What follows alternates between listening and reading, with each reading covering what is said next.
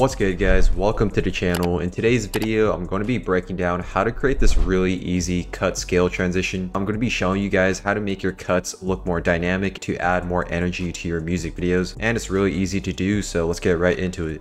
So here in After Effects I have 3 clips in total, and what we're going to be doing is focusing on the clip in the middle. So what I'm going to do is just first change the color of this. I'll just change it to yellow. And what we're going to do is cut this second clip every 2 frames. Click page down twice and then click Ctrl+Shift+D. That cuts your layer. Keep doing that until I reach the end of this layer.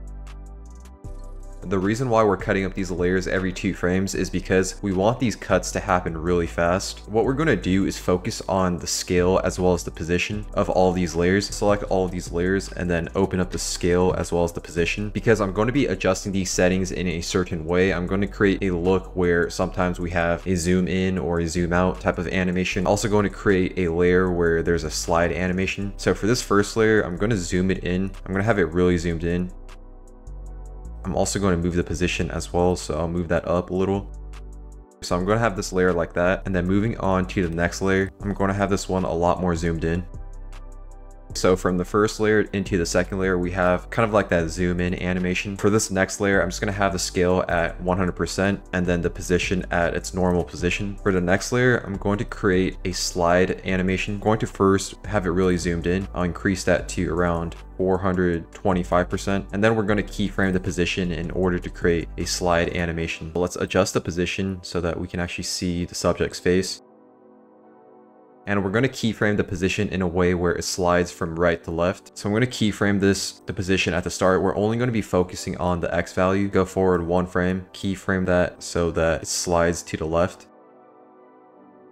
And then just bring this keyframe 1 frame forward. Easy ease both of the keyframes. Also turn on the motion blur. So this is how it looks so far.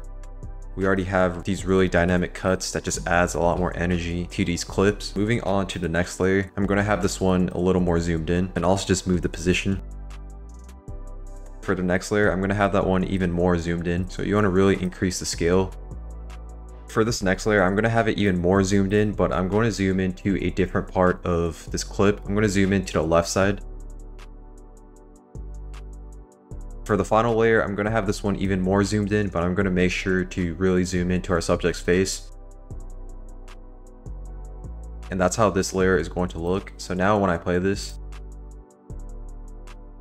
we have these really dynamic looking cuts, and it doesn't look like a basic cut, but it's really as simple as that. All we did was cut up the layer and then we adjusted the scale as well as the position. But yeah, that's all I have for this video. Thank you for watching. Make sure to like the video, subscribe to the channel, and I'll see you guys in the next video.